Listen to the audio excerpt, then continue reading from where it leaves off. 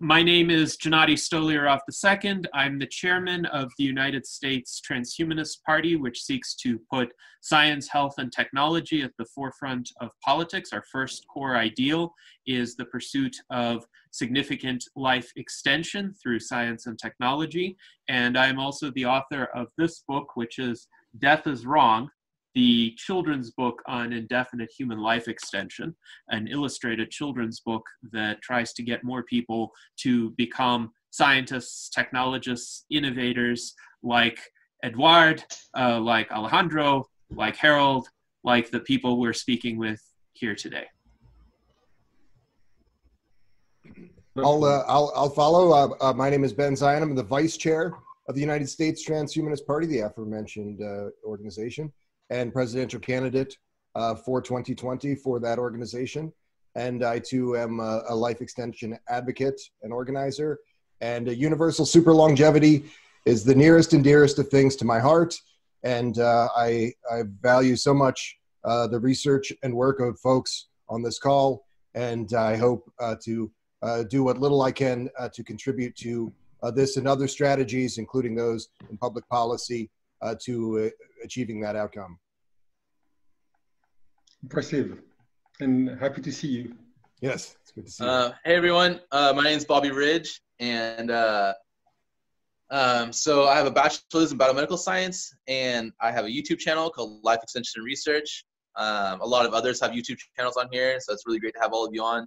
And you know, I really look forward to helping lifeexcel.com just as much as possible. And you know, I plan on being at the forefront of you know, manufacturing life extension treatments, cell and gene therapies, and supplements, and foods, and you know, just trying to make as much money as fast as possible in this sphere, so that I can fund this science, so that we can extend our lifespans for thousands of years. Yeah. Great. Antti, perhaps? A small introduction. Yes, so I'm Antti Peltonen from Finland, and I've been kind of a longevity advocate for quite some time, kind of a very close relations with Ilya Stampler. And I'm working in a microfabrication area on Aalto University as a process engineer. So I have quite a good access to all kind of tools to analysis, microscopy, fabrication, things like that. Excellent. Hey everybody, my name's Steel Archer. I'm the host of Detonation, where we're busy putting death out of business. Big advocate of the US Transhumanist Party, big advocate of everyone in this room and life extension in general. And you know, we're always going to be there to promote life extension and to put life extension at the forefront of the general, you know, the general public. You know, promote life extension in a way that gets the general public excited about and acclimated to the notion of general life extension of humans, you know, of humans. So yeah, absolutely fantastic to have this meeting here today. Very excited to have this meeting, and I look forward to hearing the views of everyone in this room. Thank you very much. So happy to meet you all. And so I know most of you already through many exchanges, but we don't have the chance to see each other very often. So my name is Edouard Debonneuil. I live in France. And I have been in the field like most of you for a long time, maybe 20 years. Well, I'm a good scientist, but also a good statistician. And so I did a lot of data analysis through health databases, and I wanted to see if, for example, people who take rapamycin then have lower risks of aging-related diseases. The trouble is that people who take rapamycin, they have cancer also at the same time, so it becomes difficult to disentangle the different effects. You can do the same with metformin. The trouble is that they have diabetes. So ideally, we should have people who are healthy and take metformin and take rapamycin. And this database does not exist. Also, at the same time, you know that doing sport is good for you. It's difficult to find a database with sport or physical activity and health, because the two fields are not together, so you don't have the database with the same persons. You don't know if the ones who have the disease are the ones who do sport or not. So of course there are lots of epidemiologic studies, and I have been in the field for a long time, but clearly we don't have this data set to know if it works. So I thought maybe we can do it. So this is not a new idea, this is very basic. It's also, there's another angle to it. A lot of people have been starting to do the famous n=1 experiments.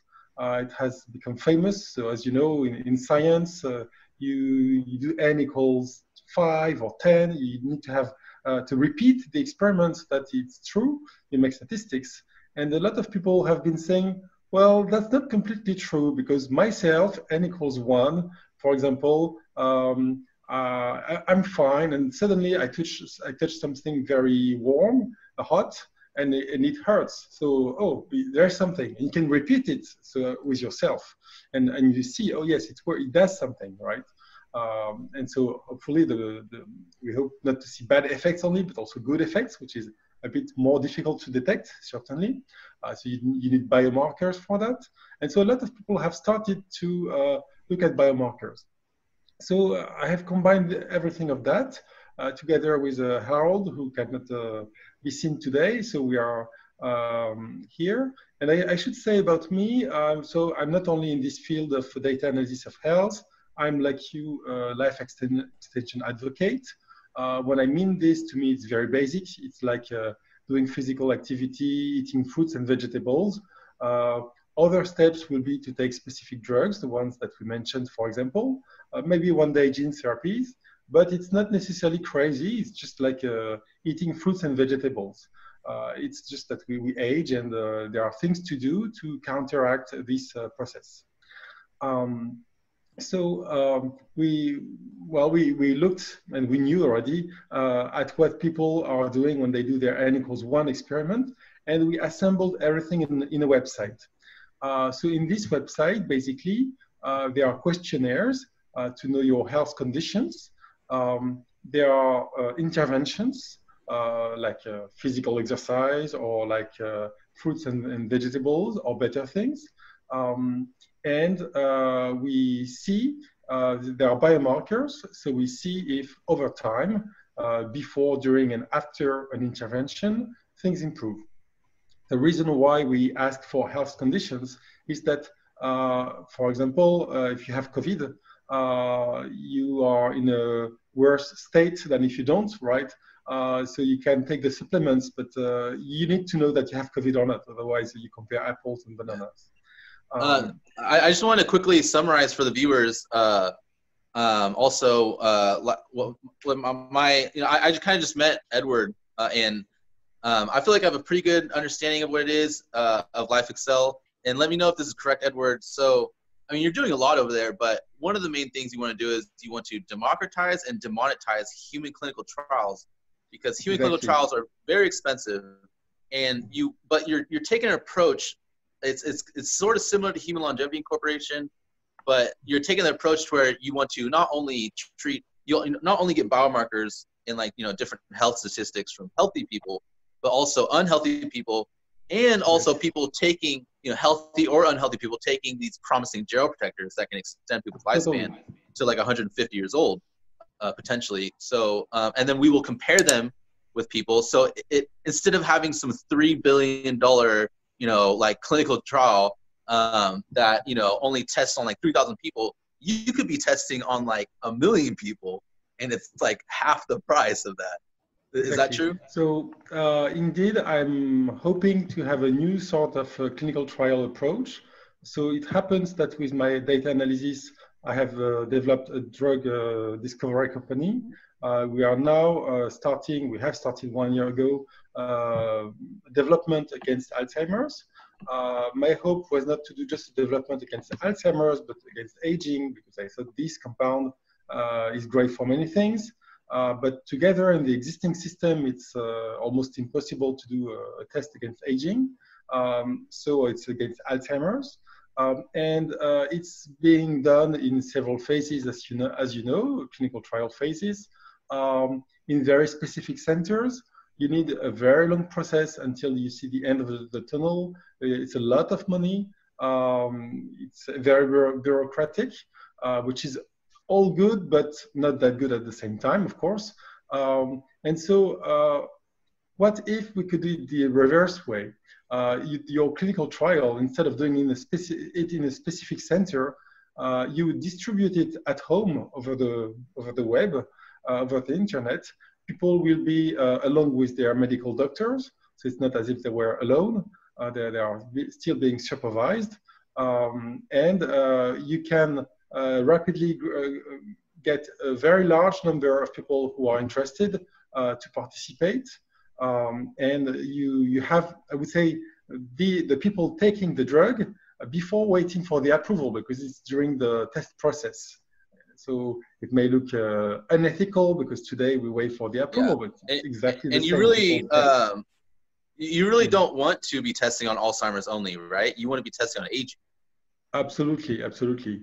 We want to cure aging, and we want to treat and prevent aging. I mean, so how about for like our beginner viewers? How about everybody kind of like give a quick like sort of overview, like a quick definition of what life extension is, not just on a biological level, but even on a societal level. You know, I'm sure Gennady and Ben can give a really good definition of a societal level. And so how about we all kind of go around and discuss, like, you know, what do we even mean by life extension? Like, are we just some crazy people talking to each other? Like, oh, we're going to live to 200 years old, or is this really a thing? Is there real actual evidence for this? Does anybody want to start? Sure. So I will simply say life extension has to mean youthful life extension. So it can't just mean living longer in a frail state, because that is by definition impossible. It is that frail senescent state that renders one more susceptible to death by means of various diseases. So the only way to extend lifespan beyond the current empirical maximum of about 122 years is to reverse biological aging, to become more youthful and therefore not experience as much susceptibility to the diseases of old age. So that is my view of life extension. It is not invulnerability. It is just being as resistant to disease as a young person is today. Yes. I'll continue that notion with saying that it is true what Gennady said. It's unclear that we will not be able to, by 21st century medical standards, be able to, if we will truly be able to live beyond 125 years. And so it makes sense to focus on that well-span emphasis that he mentioned. I would also say that about 2 billion of the world's people do not have access to potable water or sufficient food. And actually only about 15% of the world's people have access to something like universal health care, even by 20th century standards. So that's, so building a public health service in all of our respective countries and finding ways to see that that public health service can ultimately be retrofitted to serve the needs of longer lifespan. This is a part of the equation. Aubrey de Grey is fond recently of saying that he has the researchers, the research muscle. He has the organizational muscle in the form of business interests, but not the organizational muscle in the form of other institutions, political or cultural institutions. That is a very, very big part of that pie. And we need to find ways to grow that share of ours. Yeah, just imagine all these specific diseases that could be treated by just tackling aging, but instead, like, you know, just billions of dollars is targeting specific diseases instead, and a lot of it's being wasted. So that's a really good point, Ben. Yeah, if I can go next. So life extension, you know, you can increase average lifespan, you increase maximum lifespan. doctors have been trying to increase average lifespan, and they've been doing a pretty good job. You know, we've kind of doubled it in the last like 100 years, right? Yeah, I think it was like around 40 years old, but the last 100 years ago, just the average. Right now, it's like 80 around there. And depending if you're thinking globally or just the U.S., it's a little different, but not much different. But we've actually been increasing morbidity quite a bit, so that's too bad. And so what we're working on, we're trying to increase health span and lifespan, and not just average lifespan. I think it's super important to emphasize increasing maximum lifespan, which is a statistical measurement, and which, you know, if you look at the life extension studies, a lot of them don't measure maximum lifespan, which is really weird, you know, because it's pretty important. But you know, I guess a lot of researchers don't think so yet, because they'll only measure average lifespan. Well, the problem with that is, you know, you can just look at the Kaplan-Meier curve, right? If you see average lifespan increase by a lot, but then maximum lifespans barely increase or sometimes decrease, it's like, dude, I don't want to take that treatment if it's increasing my health just for a little bit, but then it's killing me sooner. That's pretty important. So hopefully that changes in literature. But yeah, everyone, you know, to our viewers, this is real science. And if you haven't figured it out yet, I mean, it's pretty popular already, but the science is developing, and it's developing very fast. And, you know, we need more help, and we need more people passionate in defeating death. And yeah, I feel pretty confident that we will defeat all death over the next, like, you know, 2 to 3 decades. I'm not sure if that's controversial to everyone in here or not. I'm sure everybody has their own ideas of when all death would be defeated. You know, we're kind of, in this conversation, we're focusing on biological death. But, you know, there's more. You know, you got self-driving cars, that's going to defeat a lot of death. You get the climate crisis, that's pretty important to defeat. Yeah, but so we're trying to live for thousands of years. I'm not sure if some people in here are only trying to live for 150 or 200. I'm pretty sure we all want to live to a couple thousand, millions, billions. You know, who knows how long the universe is going to live for. So, yeah, pushing up to that 120 years globally. I want to agree with what you said there, Bobby, and throw out another statistic. Right now, in the lowest range of the developing world, the average life expectancy is 61 years. And just since the advent of the networked world 3 decades ago, those numbers have come up significantly by, I think, about 15 years in some cases. And so we can expect to see moving into this centenarian and supercentenarian range on a global scale. It's this the time frame for these things, I do agree with you, is collapsing. And but a lot of that is to do not only with the good research that we do, like folks in this room, but also how our civilization sees that these things are best utilized, and in many cases they're woefully underutilized. Yes, indeed. And I will point out, I hope humankind views this COVID-19 situation as a reason to really ramp up the research to reverse biological aging, given that biological aging is the primary risk factor for complications and death from COVID-19. Young, healthy people with no underlying conditions tend not to suffer severely from this disease. People who are elderly or people who have other morbidities are at great risk from this disease. So if we cure those underlying conditions, then COVID-19 wouldn't be as much of a risk nearly. Yeah, I think the CEO of Twitter vowed recently to spend $1 billion fighting COVID-19. You know, governments are spending billions of dollars combined, like just billions upon billions, right? And like they are just totally missing what we're talking about, and it's really horrible. It's actually really difficult to smile at now that I think about it. But so hopefully that people that gets resolved. You know, that's just a complete waste of money, and so hopefully they, you know, at least give us a piece of the pie. Like, come on now, like this is ridiculous. Yeah, I had a conversation. Bobby, what was your? When you have someone in your family who dies from COVID currently, you don't necessarily want to think about other aspects. But it's true that, in fact, at the same time, there are many more grandpas and grandmas who are dying currently from aging than from COVID. And not only grandpas and grandmas, it depends on what we define in aging, but even I mean parents. So it's a tragedy every day. Yes. Absolutely. Steele, do you have any thoughts on this that you could express in a minute and a half? I don't think I can do anything longer than a minute and a half. So the original question was the definition of longevity, yeah, Bobby? Yeah, life extension. So my definition, yeah. my definition of longevity is pretty simple. You just got to think about it from pretty much all the aspects. There's micro, macro, and everything in between. Micro is biology, micro is us, and the ecology of the earth, and we want to extend that to what the chairman, Gennady Stolyarov, says as open-ended duration. And I like that definition the most because it allows for the libertarian aspect of sovereignty. It allows for you can choose how long you want to live for. I would like a world where if you wanted to live 100 years, that's fine with you. If you wanted to live 1 billion years or anywhere in between, I don't think any of these arguments of 150 years or 80 years or 1,000 years or 10,000 or 1 billion are completely relevant because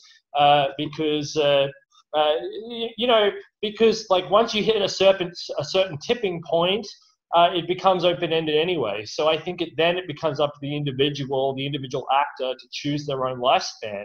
But also, if you're talking about longevity, you're also talking about the longevity of ecology. You're also talking about the longevity of the species. You don't want the species to fade out like an ant's nest or something like that, or a sociological phenomenon where it over engorges on its own resources and fades out of existence. So for me, longevity is micro, it's macro, it's everything in between that, and it's the parameters and principles that you layer up in between those, over-embodied with individual sovereignty of what you yourself would like and what the extension of every group around you would like. That's from yourself to the family unit, to the local community, to the state, to the federal government, to the world government, and to eventually to a government of Earth and Mars and a collection of forums all the way up to galactic governance. To make it simple, I have been at the board of the International Longevity Alliance since 2012. So that's a community of people who would like to have people live longer and healthier. And I have been also very much involved in Longecity, which is another community with the same ideals, and also before Methuselah forums. So I think Benzion, you were quite active there. And so, well, I'm part of this field too.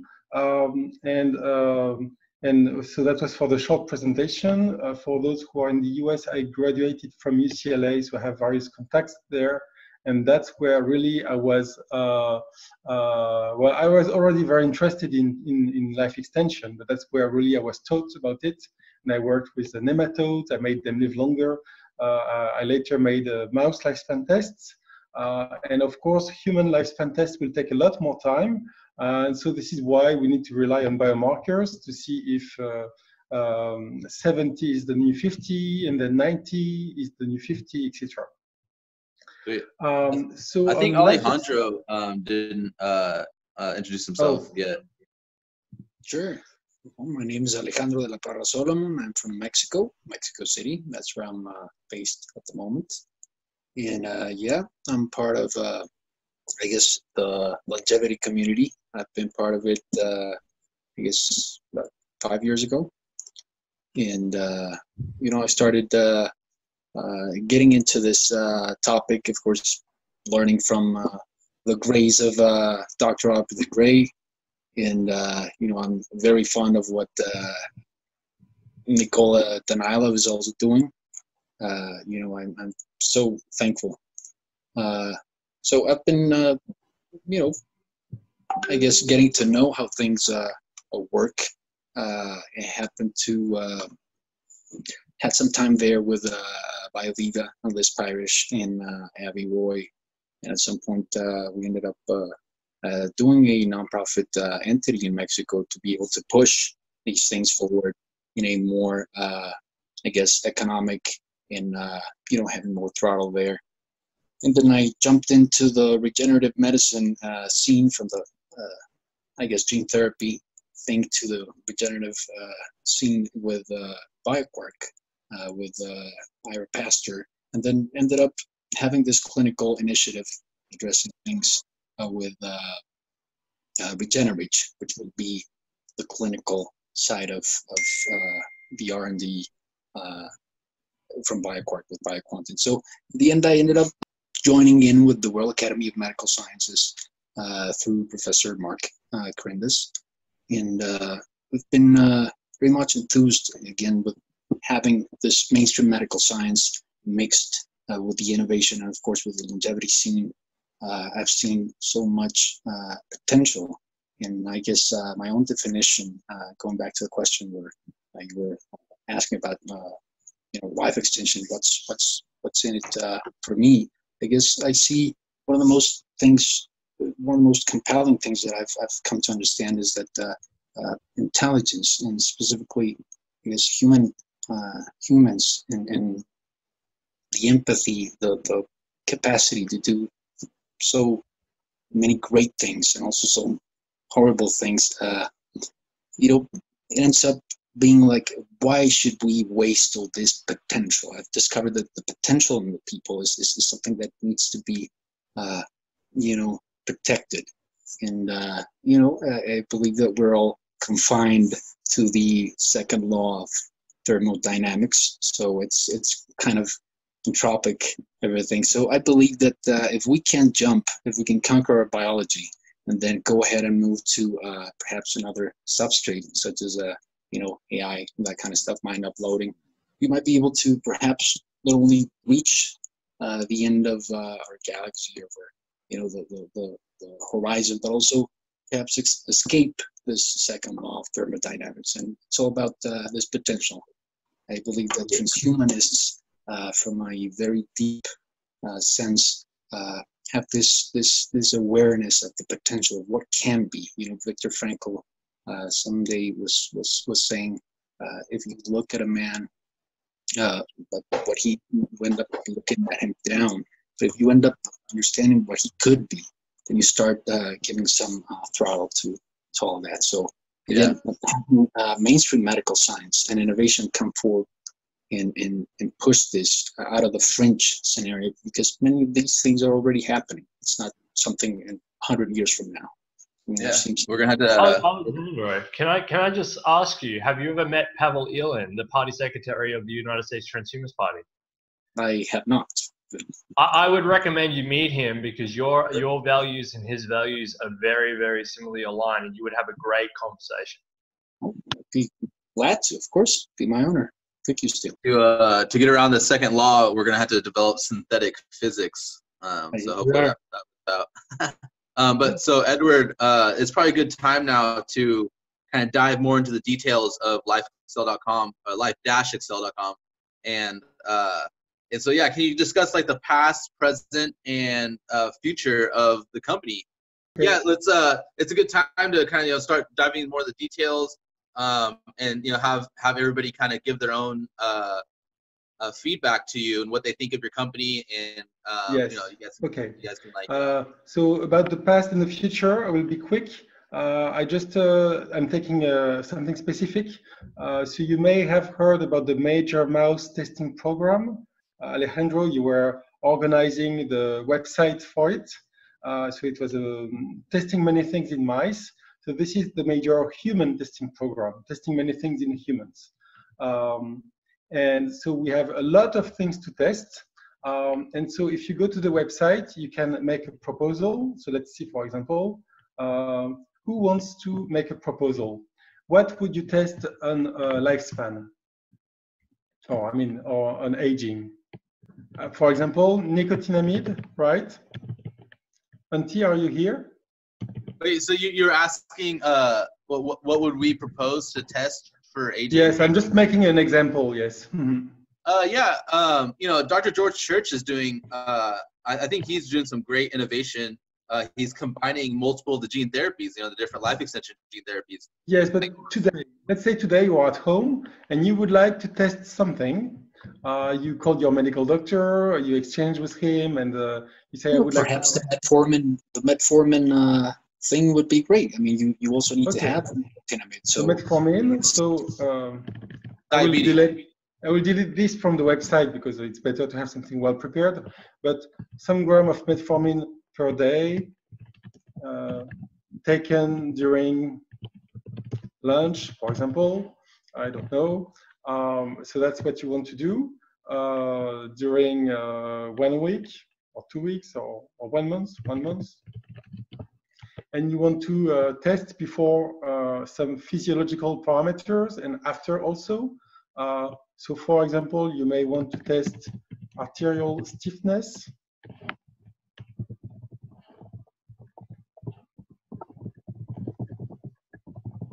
So you know the most common way to suffer from aging and die is cardiovascular issues. We are strongly reliant on our arteries, and so a very basic measure, a physiologic measure of the good health of our arteries is arterial stiffness. So maybe also you want to see inflammation, so the CRP inflammation. So you will typically measure something called CRP in the blood, because that's inflammaging. So inflammation is a big component of aging. And I don't know, you will want to see, this is trendy and for good reasons, the Horvath clock. So that's epigenetics, so the dust or the rust of on your DNA. And you want to see if all this improves. And so I will call it metformin, 1 month. Okay, and so you say this is, I call it repurposed medicines because metformin is supposedly prescribed for diabetes, and you suggest. So of course, when you do this, it's better to do it well, and you can contact us. Our email is pretty much everywhere on the website, and you can contact me or Harold, and we can refine it with you. And then it appears on a specific place. Here you have the interventions proposed by visitors. So you have one of them who proposed interventions against COVID. And here you can say, okay, I'm interested in this. I would like to do it. I choose this. Okay. So now that I have chosen this, you will simply see that you have registered for it. And we at LifeXcel will prepare it because we need to sort things, make sure they are not so stupid, not dangerous, or if they are dangerous, at least to list the potential side effects. And we need to prepare the questionnaire. Everything is behind the website prepared, but we need to assemble them correctly for the intervention. And so the goal is that you are not the only one to do the intervention. Anyone can see this intervention and can join as well. So when you do an intervention, there are different things. It's better if, but you don't have to, because we make some things free and some things people have to pay. For now, what I have described is totally free, so you can totally share your personal experience freely, but sometimes things will take us additional time. For example, if you want that people are sure that you're a real person and not doing marketing for pharma and being a fake user or whatever, then you can ask for it, and you can ask for people who do the intervention to be forced to do it. Then we'll take some fee for it, just because we will call you and ask you questions and and validate you. And also you can buy things, but we sell them at exactly the price that you see anywhere. So we are free otherwise. I mean, to you it's as if you were free. So for example, if you take we said arterial stiffness. We looked on the web. So usually arterial stiffness is measured with a medical doctor. It's not very complex necessarily, but we found a tool that you put on your finger and that you can reuse as much as you want to measure arterial stiffness at any time, and you can share it with your family. So there is a price. This is the price that you can see anywhere on the web. And our way to make money is simply to take fees, because we negotiate with them mass contracts. But so for you, it's exactly the same price. And even if there are promotions, you can check this. You will receive an email when there is a promotion. So yes. So it's the same price as if you were buying there. You still have the possibility to log in there when you receive the materials or the results. You are aware of promotions. You have everything as if you had bought it on the original website. But in addition, the data is in this website so that we can make statistics with everyone's experience on different interventions. So I'm not sure if this was clear. We have a bunch of biomarkers, and Harold is working on having a lot more biomarkers every day, calling different companies to see what's better for us, and we then make a selection based on whether it's cheap, because our goal is not to make things expensive, whether it's really a good biomarker. So typically arterial stiffness is certainly a very good biomarker if you ask a physiologist. And then DNA methylation, as you probably all know here, is a good biomarker. So you have different kinds of clocks of your biological age based on the methylation of your DNA. Typically it's not here, but we will soon have a glycation measure. And we have also, I don't know where it is, but we have an inflammation marker. Some of these markers, you can have them when you have a blood sample, and that's perfectly fine. We don't ask people to buy anything. You can go to a place to have your blood sampled, and you can report manually the results in questionnaires here. So this is for the biomarkers. So this is very important, because if you take a treatment but you don't test, in fact, how do we know if it works? And so the goal of this website, as we said, is to see what works. Because I have seen, for example, on Longevity, but also elsewhere, people taking drugs or herbs or doing physical activity for now maybe 20 years and not reporting correctly. And in the end, we don't know if it works or not. It's purely discussions, but no science. Jeez. Or not strong science. Yeah, so just to kind of see if I understood this right. So any one of us can just type in our information and, whether we're sick or not, and yes, we can start taking our biomarkers to see what our health really is. Because, I mean, technically, we don't really know what our health is. Exactly. And so you'd be able to analyze that for us.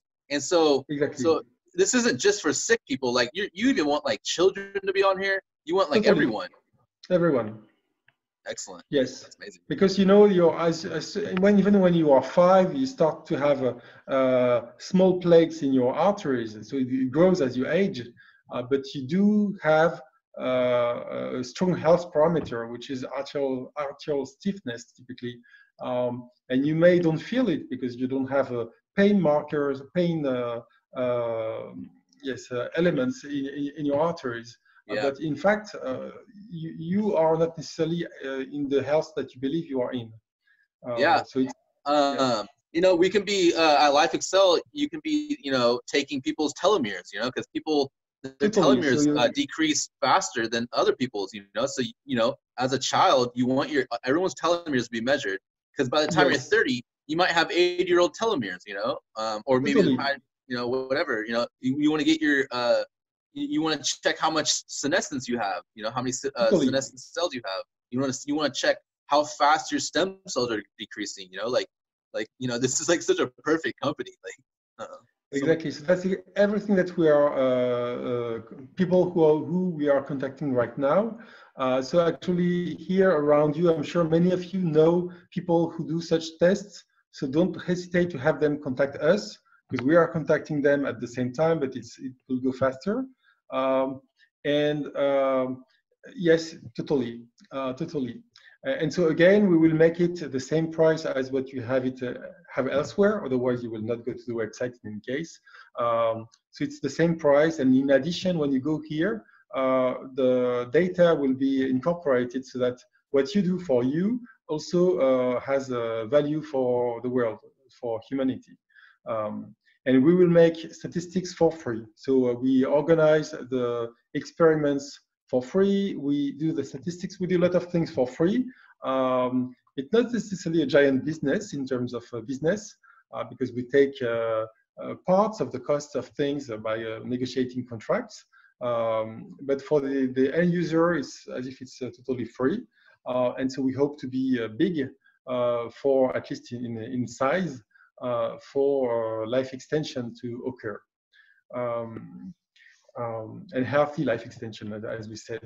Yeah. Gennady and Ben and Steele, and I'm sure everyone, I'm sure they've all heard of Human Longevity Incorporation, and they all highly support them, I'm sure. And so, yeah, I'd really like to hear your guys' opinion on LifeXcel. Does this sound just like so innovative? And like, I mean, it's demonetized too. Like, look how expensive HLI is compared to this, you know? Yeah, so this is very interesting because it integrates aspects of personalized medicine with statistical data gathering. So in the age of so-called big data, when we increasingly have more and more information about the fine details of human activity, we still need ways to make sense of that information. And right now, we are at the stage where humankind is essentially trying to find needles in haystacks. People are tracking their physical exercise more, they're tracking their dietary intake more, they're tracking their sleep.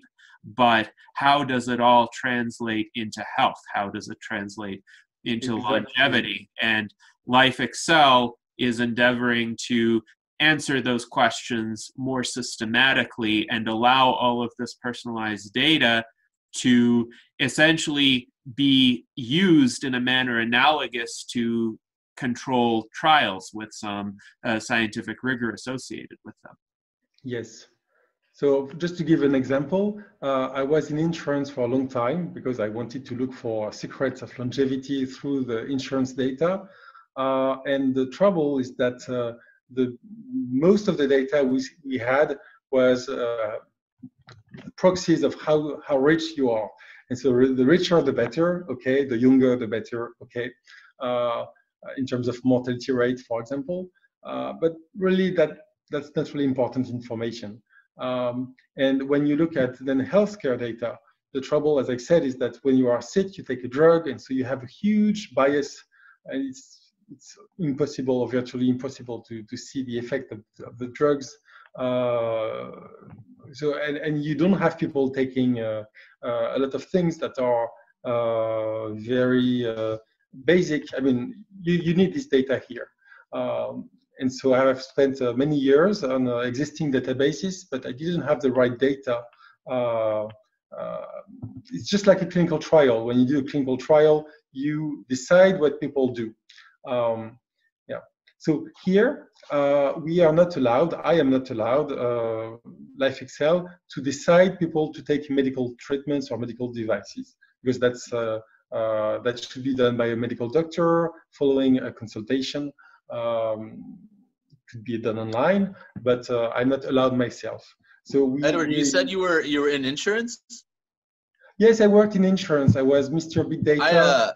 I've been thinking more about life insurance, and you know, because I wanted to sign up to Chronics or something, and so I was thinking like, dang, like life extensionists are the perfect life insurance, you know, customers, because you know we might not die, so we won't have to you don't have to, you know, pay out to us.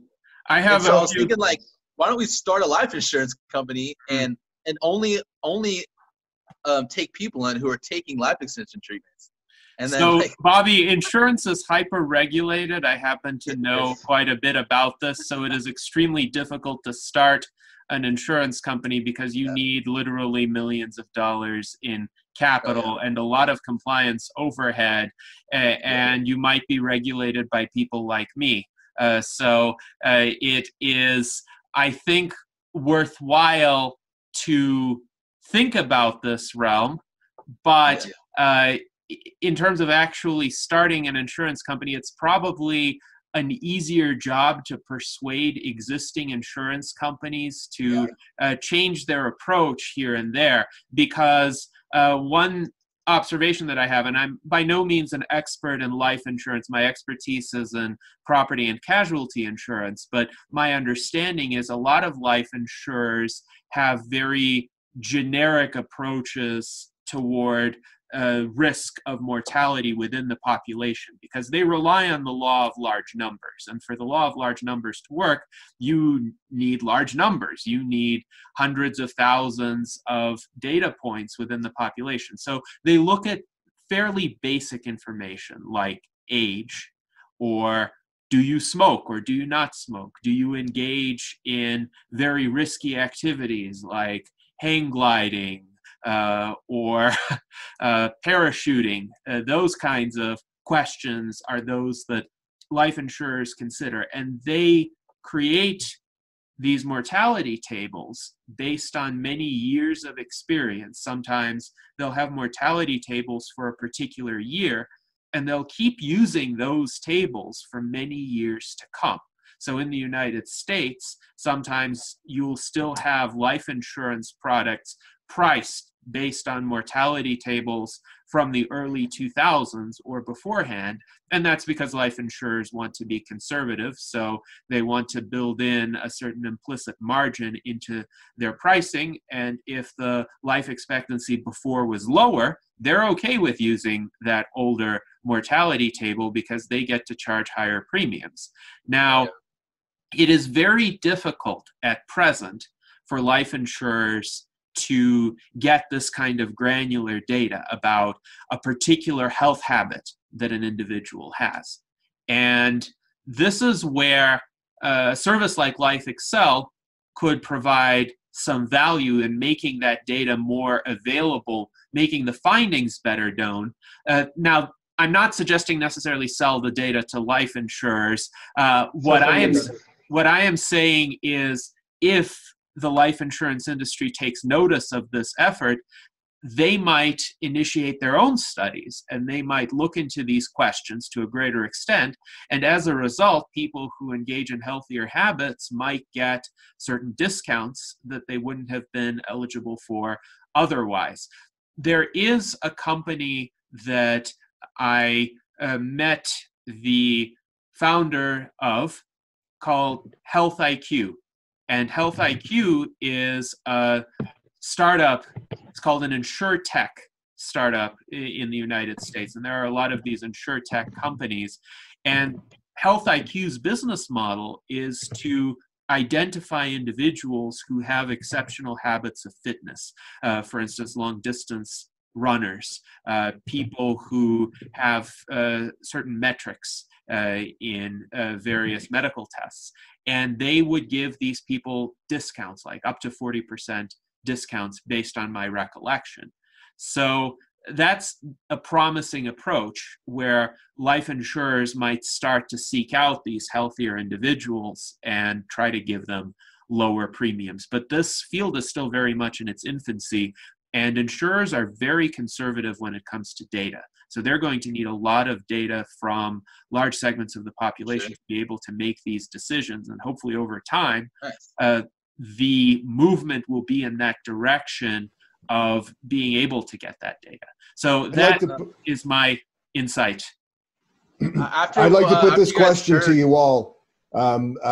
Just 48 hours ago, the United States Surgeon General said that we are in a Pearl Harbor moment because of this a public health crisis on the world stage. And while I think that pursuing inroads to market solutions of the kinds that are being described here are always going to be worthwhile. We are at a unique moment in history. Just yesterday afternoon, Gennady, myself, and a friend of LifeXL, Paul Spiegel, were on a call discussing how this unique moment in history could lead to life extension initiatives, particularly in the public sector or public-private initiatives, and particular to perhaps smaller places adapting their public health services to something that is more life extension oriented. I'd like to have a better idea of what kinds of initiatives they're in. Earlier in this call, Edward and Bobby were discussing human trials and scaling up those trials, effectively how to have leverage network effects in this kind of instance. I think that we can be doing this in a lot of ways in public health service, and also equally importantly, to my mind, is inspiring public confidence in life extension by having some kind of optics where people see life extension as something that now has a national mandate, even in a very small place.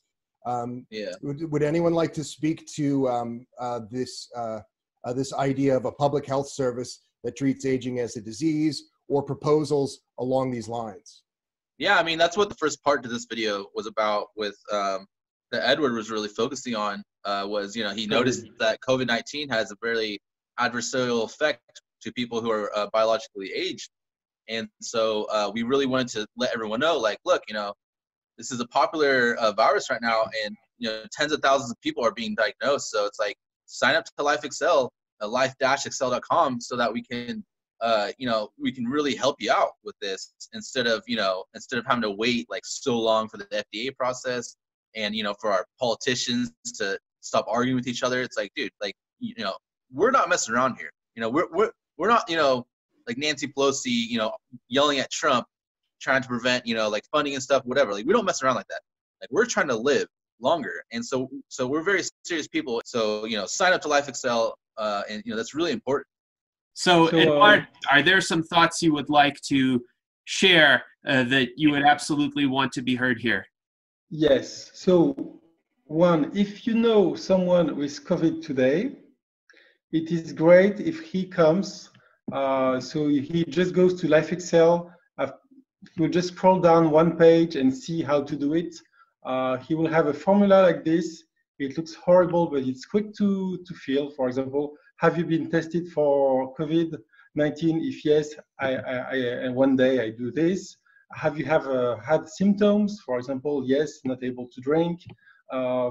Did you take treatments? That's very important. So, for example, yes, I took rapamycin, just to give and you put the dose. And just this you save, along with a few more questions, because we need to disentangle things. And so the more people who have COVID, they can do this, and we will have a view of which treatments work. Of course, you could say, instead of rapamycin, for example, or whatever treatment against COVID potential. So that's one, COVID. Second, I will make small things. Strawberries. So you may think, why strawberries? That's not great. We looked for senolytic drugs. And as I was saying, we cannot tell people just take a drug. You need to be a medical doctor. And it's certainly very important. So we looked at senolytic food. And there are three main ingredients that are very senolytic. There are strawberries, capers, and long pepper. And we looked at the literature, and clearly there is very good evidence that strawberries are very good at high amounts, so typically 1 kilogram per day. So that's too much. So we made I prepared this strawberry powder. It's freeze dried, and so it takes a lot less space. And strawberries, I believe, are very good. So mice, for example, who took fisetin, which is the main senolytic ingredient, when they were old, their remaining lifespan was extended by 60%. You don't see this even with rapamycin. So I do believe that strawberries are really good. It's not just like apples or bananas. It's really specific. So we have a sort of trial with strawberries and peaches, which are believed to be good too based on the literature, even though we don't exactly know the chemical details for that. And so you either start with strawberries or peaches. I would like to say this because I think this is the beginning of life extension for all.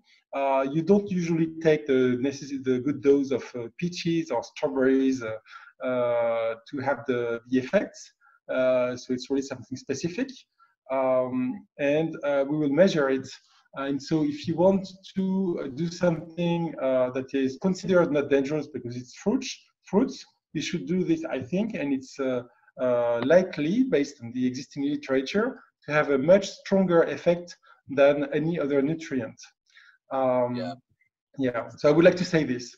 And we will soon have, but not now, something to bike under your last desktop. You know, we went through a lot of products before choosing which one we will present, because we don't want to have a long list of things. Otherwise, it's not useful. We want to really select them. And so this I think is useful. We are testing it right now, and it gives you a motivation to bike in order to have your computer up and running. And we have another one with that we believe, so we have exchanged this with a great board. We have where's the board? Here. So you will see the board is quite impressive. We have Aubrey de Grey, you certainly know him. Brian Kennedy, you certainly know him, former head of Buck Institute. Josh Micheldorf, you certainly know him. He's doing things that are very much aligned with LifeXL. Paul Spiegel, you've just talked about him. James Q. Watson, a medical doctor who is also a biologist. And Nikolai Khrushchev, who is also a life extensionist in the pharmaceutical development world. So I just wanted to say that I believe that if we are able to have the communities come, this could be the life extension for real now. And even perhaps before the end of COVID, I hope, if people start to take, for example, these strawberry powder, we may have effects seen quite rapidly. Yeah, this is really great. What are you saying, Gianni? Thank you, Edouard, for this overview of LifeXL. We hope that a lot of our viewers will check out the site and participate in the data collection and the experiments and avail themselves of the products you have to offer. Yeah. So real quick, I wanted to say, you can not only you can give your human data, but you can also, like, for example, I have about around 50 acres of farmland right now, and I'm about to begin my experiments on plants and animals. I want to collect a massive amount of animal data. And so what Edward's doing is much more important, though. Mice aren't humans, everybody knows. Dogs are not humans. And so it's really important that what life-excel.com is doing, because they are going to have human data, right? And we're going to be able to apply neural nets to this data. And so we're going to actually know how the drugs work on your body. We're not going to have to risk safety by doing animal models even. It's a really beautiful method for human trials. And it's medicine, right? It's a future of medicine. But so what I'm going to do in the meantime, and just to kind of get views and stuff, my YouTube studio will be terrariums and aquariums in the shape of chairs and the table. And I will be feeding them my trade secrets and patented life extension formulas and different combinations I have. And because I've been doing research on this for a while, finding them. And so I'm going to be testing them on different species of organisms, vertebrates and invertebrates. I'm going to be testing them on farms, different plants and animals, because there's just so much potential. And so, imagine if we had all this data, spanning from animals, from plants, all the way to humans, and then we apply neural nets, similar to what in silico medicine's doing. And we find safe mimetics, and we find, interesting findings and whatever. I just feel like that's just going to be such an incredible journey that we're all going to share together. So there starts to be quite a lot of data on animal life extension. Who here has not heard about the MMTP, Major Mouse Testing Program? I actually donated to it back when it was doing its crowdfunding campaign. So there will be very soon, well, maybe I can already announce to you, the experiment has started. That's just a few days ago. It took them a few years to get the adequate authorizations and also to make in vitro experiments to better decide what doses of combinations of senolytics they should use. Yeah, so we are going to make another announcement very soon. So in fact, there's someone in the board, Josh Mitteldorf, with whom I have much exchanged. And we would like to test, well, I cannot be everywhere at the same time, of course, to test in mice different doses. And so typically, instead of doing group A, group B, you take, for example, a small dose of rapamycin, a bigger dose of rapamycin, etc. And you change the dose, for example, per cage. And so instead of having whether group A lives longer than group B, you have a sort of continuation. So you can regress y equals f of x. You know, you can regress the optimal, the dose response of rapamycin on a life extension, right? So this is the kind of things that can be done in humans and done in animals with not only lifespan, but also with the same type of health parameters. So personally, I do think that animal models are useful for us.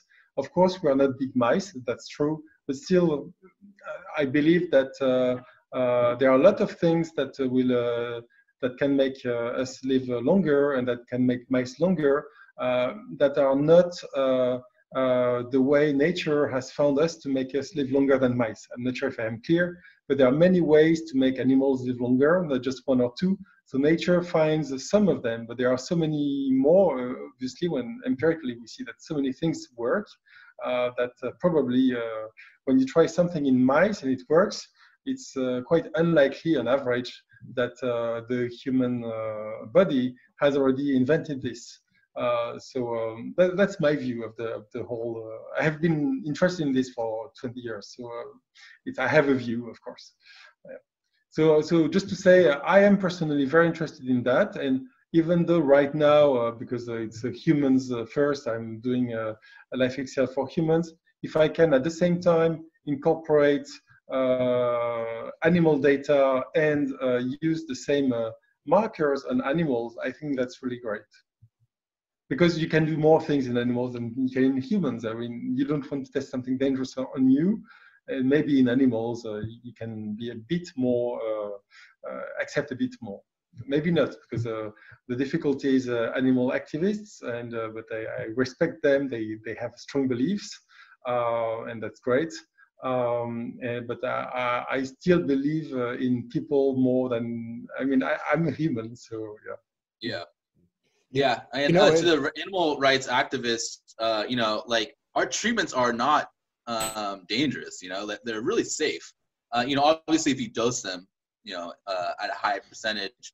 Yes, that's true. If you talk about what we are going to test in humans, but for example, if you want a gene therapy, it's probably better to start with mice than with people directly. You know, just in case. Yes, I also think it's really important to change some of the experimental protocols involving animals. And Bobby, you and I discussed this with Dr. Bill Andrews before, how it's a travesty that at the end of an experiment, say with mice, if you have any surviving mice, often the default protocol has been to euthanize them. But really the most important data would come after the end of that experimental time window, because if you're testing for longevity, you want to keep the mice alive for as long as they're going to live in order to see whether these interventions not only correct whatever health conditions these mice might have had, but actually extend their maximum lifespan. And that has to do with my my point about maximum life extension. Like, scientists do not want to test maximum life extension when really it's like, dude, it's just a simple test. Like, and a lot of times they'll let the mice live as long as they do, you know, or until they, like, you know, are pretty much dead. And they still just don't make the measurement. It's a simple calculation. And it's like, yeah, man, we really got to start measuring maximum life extension. Yeah. So, you know, the toxicity centers for mice. So, for example, in the US, there is it's not the FDA, but there is a big toxicity center, and they make a lot of results public. And so, for example, they have a result with the methylene blue, where they kill the mice at the age of 2. So there are some good reasons for that. They want to see what's inside. But still, they don't have to kill all the mice. And so you do see their survival, which is much better under methylene blue than without methylene blue. And so you wonder, what if they didn't kill the mice, And the trouble is that the pharma industry wasn't interested in aged persons a few decades ago. And it takes a lot of time to adapt to the change of populations. So I think it will come, because now they start to be interested in aged persons, and so they should look at aged animals as well. Yeah. Imagine once this is mainstream, once life extension is mainstream, imagine how efficient we could be. We have the infrastructure, right? Imagine once people start we can test maximum lifespan now, so easily. Or there is a mainstreaming effect that derives from a similar conversation. A lot of people, activists and researchers in this field, think that life extension for your dog as a service would be the thing that will popularize life extension for humans. Yes. Is that something that we would have the time to discuss at any length? I would love to work with. There's someone doing the aging dog project, so giving rapamycin to your dog. It's not George Church. It's the dog aging project. Environment. In New York, I think he is, or nearby.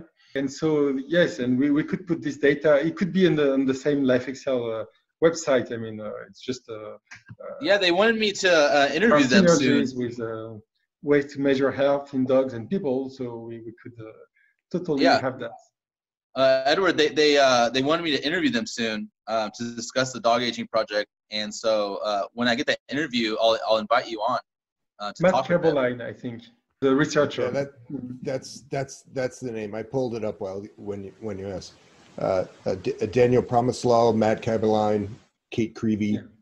Excellent. Yeah. It's true that when you see your dog eating food to live longer, you want to eat that food too, right? So.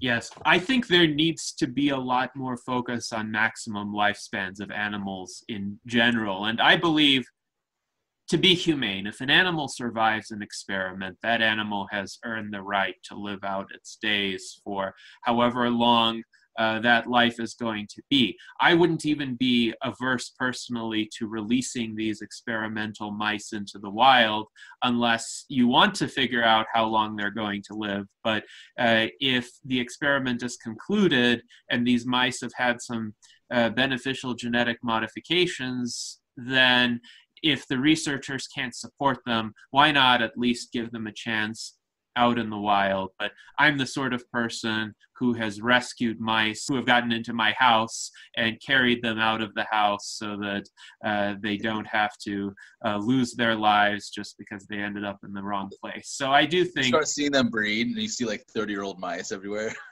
Well, the naked mole rats are already living to 30 plus, but 30 is just the maximum lifespan observed in naked mole rats. Scientists really don't age. If there's an upper limit to their lifespans because they just haven't studied them for long enough to be able to discern that. And this is where I really think a lot more investigation needs to be done into how long various species live. Some scientists should dedicate themselves to just tracking the longevity of particular species very closely and giving them the optimal environments in which they could live. So these are very humane animal trials. These are animal trials that are good for the animal by definition. Yeah. I wouldn't put them in the wild because if they have a genetic modification, you may have unwilled side effects. I don't know, resistance to antibiotics or whatever that spread through genetics. Just in case, but that's a specific case. But yes, killing animals. I was in a lab and I was working with mice, and killing the animals after an experiment, that's just totally inhuman. The life expectancy of various kinds of rats ranges from about 1 to 3 years. And we've already demonstrated in the course of this conversation, and it's well understood from medical literature, that mice are able to live 4 times their life expectancy. Even if you remove some of the things that are a little more involved, if we're talking about pets, you could still already be demonstrating a pet that lives a preternaturally long time by the standards of the pet owners. I should think, and that's the most. If there's a takeaway in this conversation, I would imagine that might be one of them. That people could have pets that live a lot longer than the pets that they already have. The idea of what is the thing that sparks a fervent public interest in life extension is in no sense a settled question, I think, in any of our minds. But this is regarded as on that list. Yes, and pets, of course, are a population where it will be fairly easy to observe major increases in lifespan. And even now there are major discrepancies in lifespan, say between feral cats, which live on average about 2 to 3 years, and house cats, where if you have a completely indoor cat, it's not uncommon for that cat to live to 20 plus years.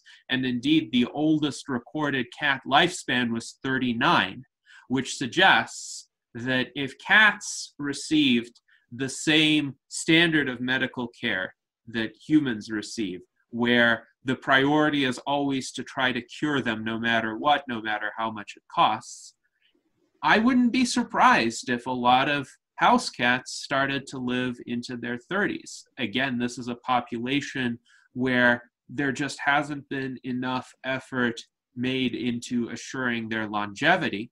But imagine if those priorities shifted. Imagine if people perceive this sense of possibility that we can make our beloved pets live a lot longer. And if we can do that to pets, why not to people?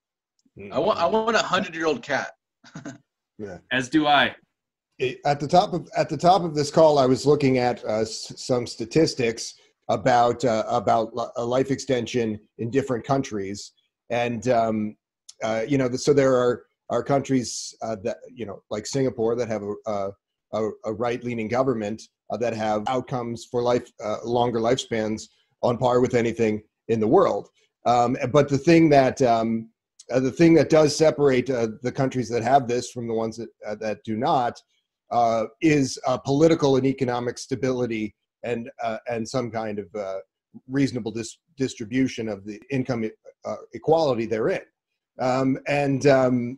This is, to some degree, this question of spending a good deal of money to have a 1,000-year-old cat is an interesting one as some political theater on behalf of life extension. But I would call back what Edward said. Man being the measure of all things is very much in my mind too, and I want just as I would I think that perhaps Peter Thiel might be able to have reached longevity escape velocity now. I would really rather Peter Thiel and everyone pooled their resources to see that happened for everyone as soon as possible. Mm-hmm. I don't know how to convince anyone to do that or what that actually looks like. But anyway, my 2 cents on the universal. Speaking of Peter Thiel, I was going to interview his one of the scientists at Ambrosia, that company where he was getting the infusions, the parabiosis he was getting. Okay. And so hopefully I can get a hold of Peter Thiel himself through that, because that'd be really great to get him on board with life-excel.com and the Transhumanist Party, because he seems to be pretty passionate about defeating aging also. Now, on the subject of parabiosis, I'm a bit of a skeptic of parabiosis because it seems what happens when you link an older organism to a younger organism is that the older organism benefits from a better shape of the younger organism. So the younger organism more intact. Well, Peter Thiel's not putting his blood inside the kid that they have.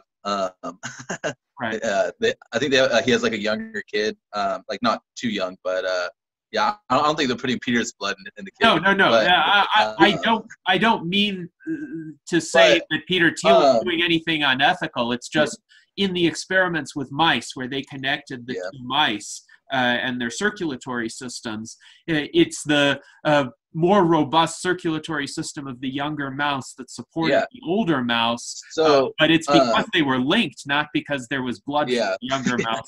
Peter Thiel gets surgically connected to the kid. The problem with ambrosia and, like, you know, injecting people's younger blood into older people is there's a lot of things in blood, you know, and there's a lot of toxins in blood.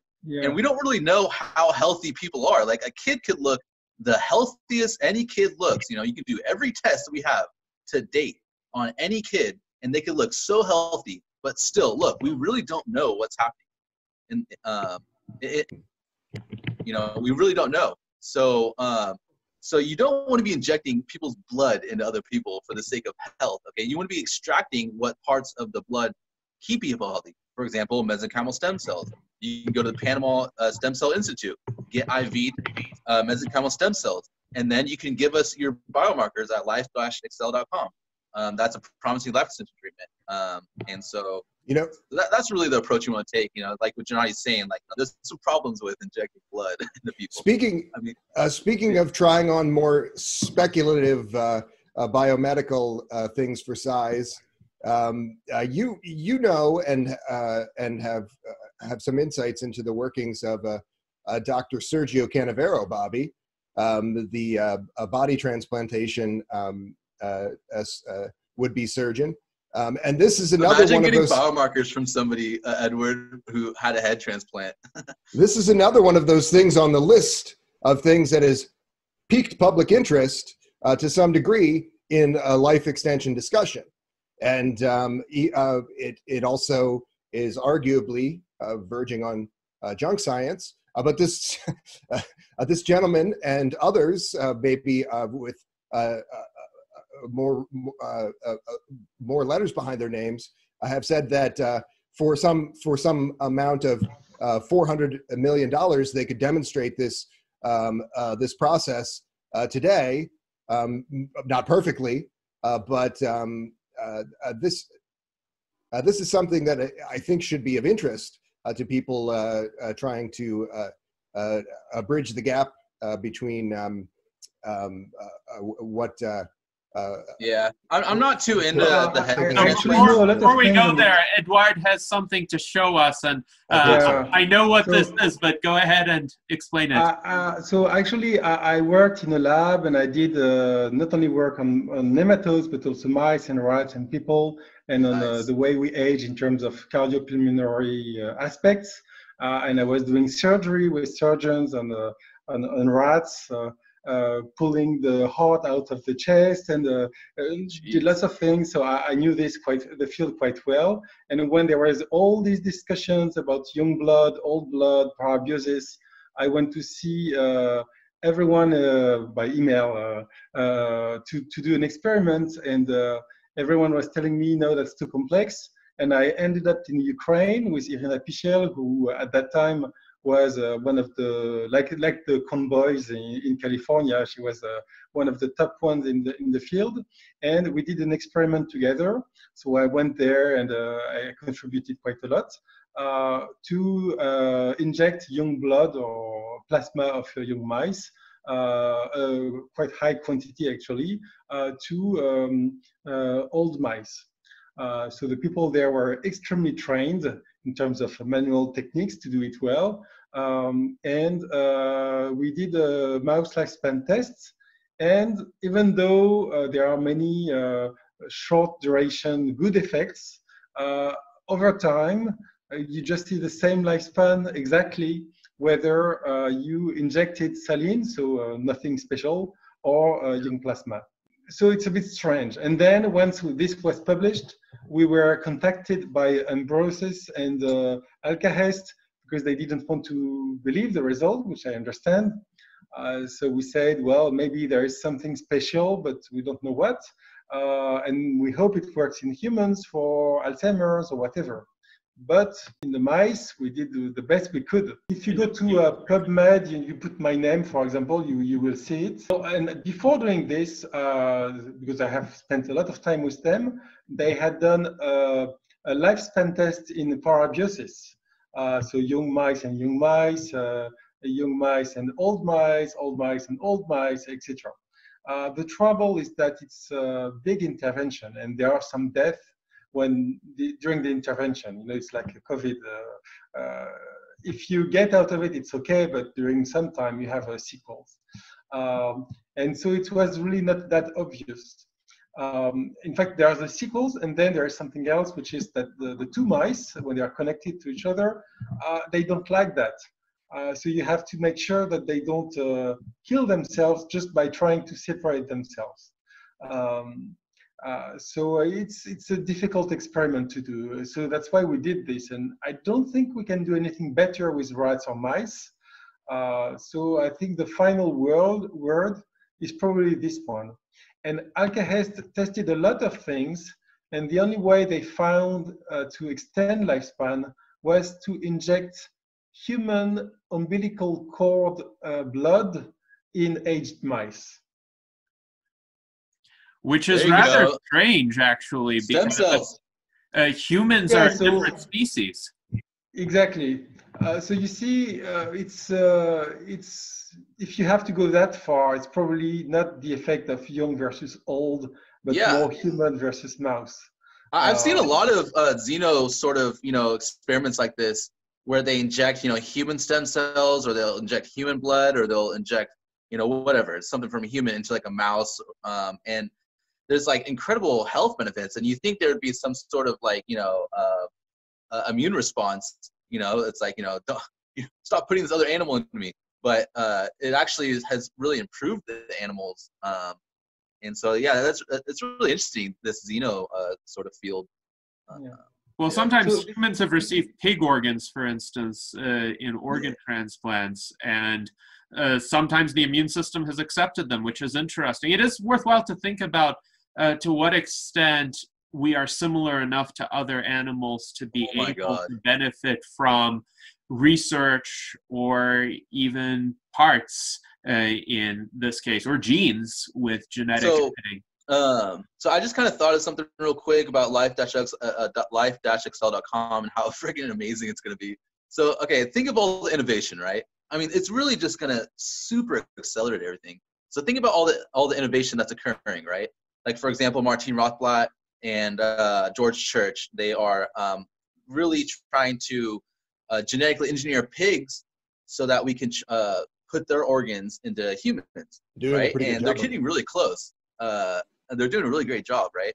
And so imagine people who start getting pig organs, right? Or 3D bioprinted organs, right? That are human organs. So people, in case they have a problem with pigs being used. We're going to eventually be able to 3D bioprint. Imagine we're getting their biomarkers, okay? And we can in real time keep this data going and see these like differences and stuff. Like, oh my God, that'd be so incredible. Well, that will be so incredible to be able to see that. And to see you do that, Edward, just imagine somebody gets this, these transplants, and they're signed up with life-excel.com. Like, imagine that data. Like, that's incredible. Real-time data too. Like, we're not waiting for the FDA process, whatever. Like, man, that's really amazing. Mm-hmm. Let us move toward concluding thoughts from each of us. So if there's anything else that any of you wanted to address, now is the time. Anybody want to go first? So I would be happy to have advice or tips to have LifeXcel work. I'm not a big startupper, I'm more a scientist. And I think we need both here. So I'm happy to have tips, help.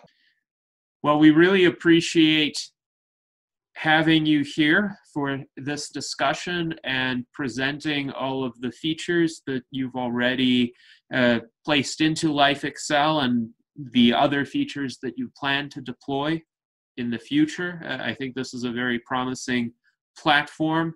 Hopefully a lot of people will contribute their data to it and pursue various experiments that will not only enhance their health, but also enhance the public's knowledge in a systematic way of the effects of a lot of these interventions. Thank you. Thank you. Anybody else have concluding thoughts? Well, we had discussed a few different things of a more speculative nature, of a more controversial nature, and also things that affect all manner of public relations or potential regulatory concerns around emerging biomedicine.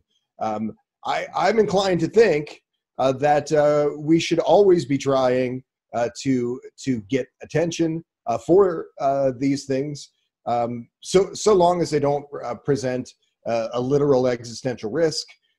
So you mentioned Martin Rothblatt's company, which is doing a good job of making these pig organs. You can imagine a scenario where there's some pushback to these kinds of things. We're not necessarily we're moving past that to some degree, but I think that if this community is willing to try to raise awareness for things like body transplantation, or like even some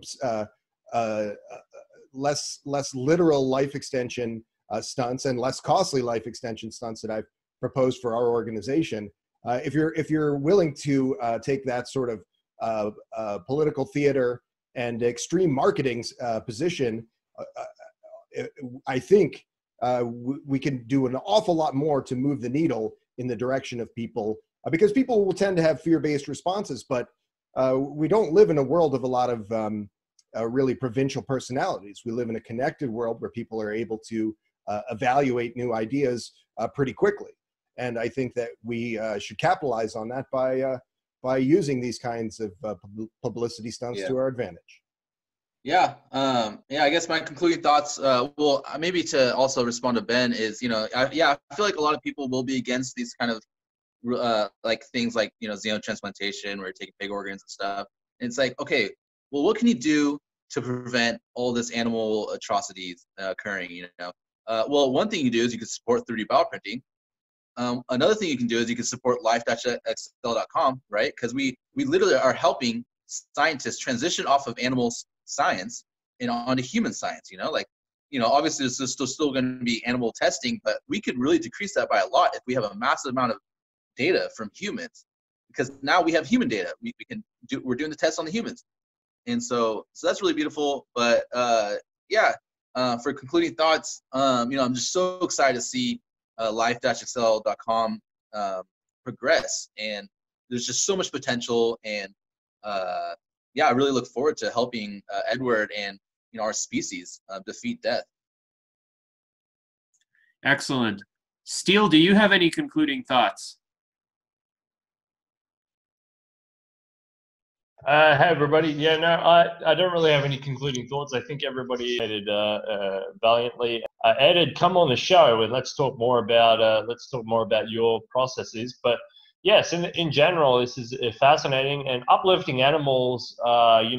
General life extension of animals and studies of animals has ethical concerns, and I agree with Bobby. I would like more of a shift to human observation, human category, human data. I think human data is more important for the life extension people.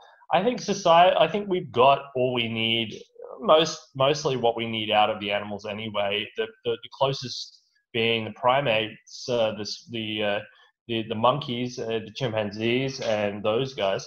So okay. But in general, yes, we do need to get more human data. Yeah, that brings in a whole bunch of ethical issues and status issues on laws and conventions and human rights and all that. But the best, the most equitable, the easiest way to get that data out is by getting people to give over that data. And to give over that data, usually you denote that to contract law. Contract law, when people sign away their data in terms of contracts, it's quite easy to do. So, think about it in that respect. Fantastic. And there's this life-changing societal paradigm shift, which the chairman had announced in one of these